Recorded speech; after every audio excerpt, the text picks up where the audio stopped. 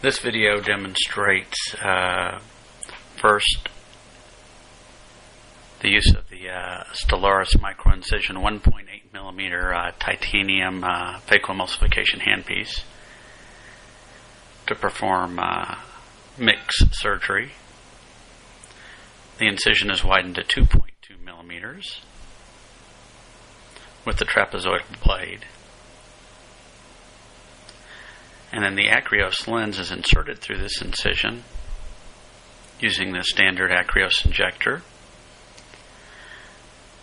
I simply use a second instrument over the lens to make sure it stays below the capsular relief, so it goes right into the bag. And you'll see that when the trailing haptics fall out, they just fall right down into the capsular bag. No need for pushing them down or positioning. This is a very easy to center lens, very easy to rotate, as you can see, and can be done through a very small incision.